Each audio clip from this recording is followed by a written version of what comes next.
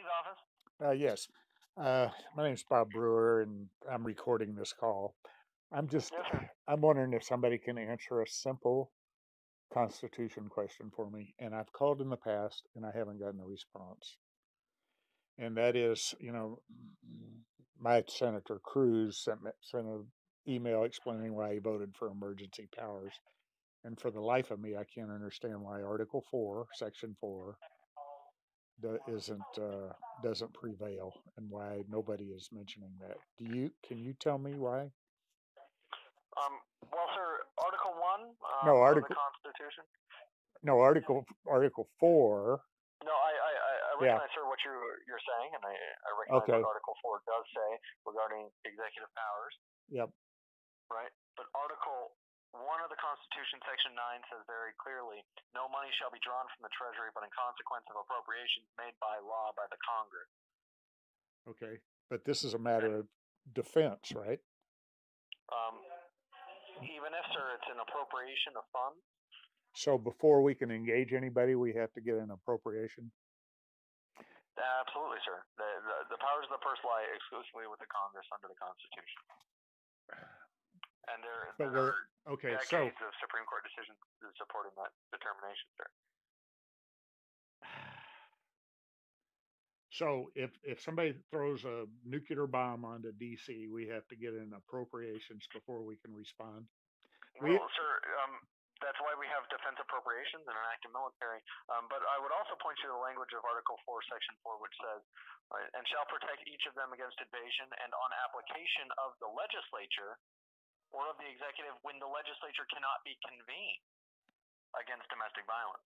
And so it is the role of the legislature to appropriate funds in national defense, to coordinate the national defense. And the president is the commander-in-chief of the military. Right. And so as Congress is currently sitting, Congress has been convened. It is the prerogative of the Congress to make those determinations. Okay. So, and I really appreciate your interaction with me. But absolutely, sir. So the reason 13 states united was for protection against invasion.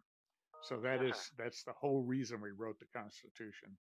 And okay, so Section 3 of the 14th Amendment, and I understand that still pertains, and it says anybody that subverts the Constitution or aids and abets the enemy, which I think we're doing that by $153 billion a year, is not qualified to hold office. It says senator or legislator, representative. Does that not pertain to this by them ignoring it? Well, sir, not specifically, because the powers are given to the Congress under the Republican form of government which we have. And so even if the Congress neglects to do one of these roles, it lies within their power and the people's representatives therein. And the people have the ability to recall congressmen. The people have the ability to vote in elections most frequently for representatives to Congress. And that's where that power lies. So ignoring the Constitution is not insurrection or rebellion?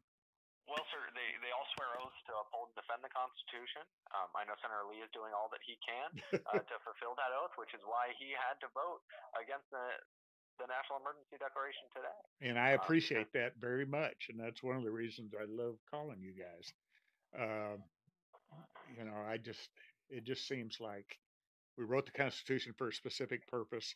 That purpose is guaranteed, and we are not abiding by that contract. If you wrote a contract, if you had a fire at your house and they don't come to put it out or pay for it, I mean, would you continue to pay that contract? It's just, and I'm getting excited, and I'm sorry, but that's probably not the best. Of yourself and the people of the United States. Senator Lee does recognize that it's an important priority to secure our border and to defend this nation, and he will continue to work in every way that he can to bring those about. He just will not sacrifice constitutional principles. And stepping away from the actual text of the document, Senator Lee recognizes that the Democrats often mean what